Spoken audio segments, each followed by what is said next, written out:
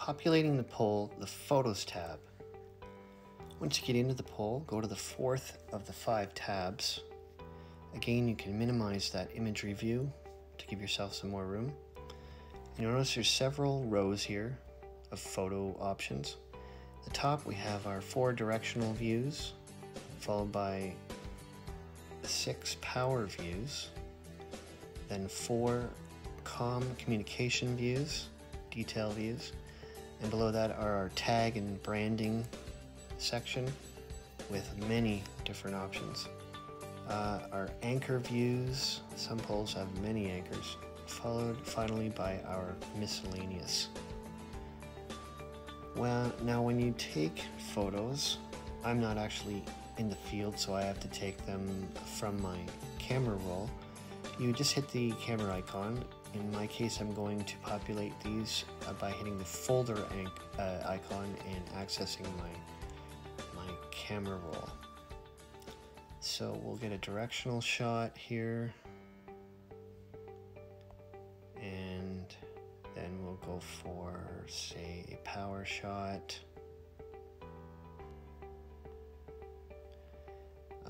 tag shot. Let's start with switch tag, add a stamp, and say a main tag, and then maybe get an anchor tag, anchor detail.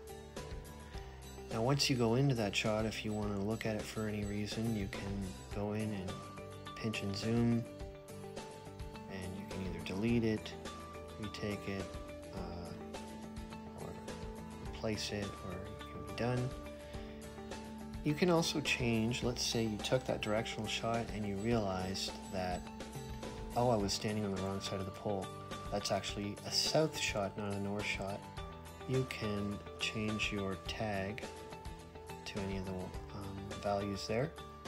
With the ID and brandings, there's lots of values, including ones for push poles, otherwise known as brace poles, or your stub pole if you're doing a pole that is in the middle of a pole transfer and you want to get some photos of the old pole identification.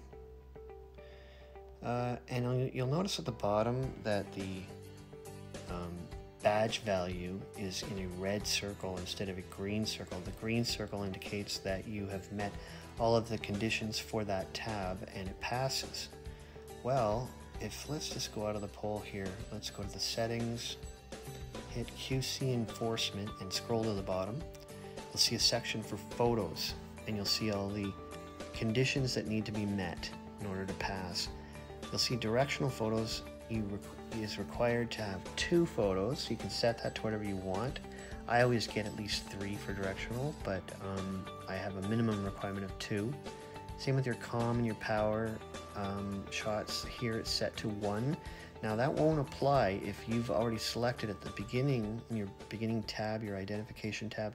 If you've indicated that you're doing a only poll, then you won't need to get a power shot, or vice versa. If it's a power only poll, you won't need to get a shot. So I have at least one ID shot, and if there's an anchor, then I have at least 1 anchor shot I require, and a total shots of 4. That's what I have them set to, but you can set it to whatever you want.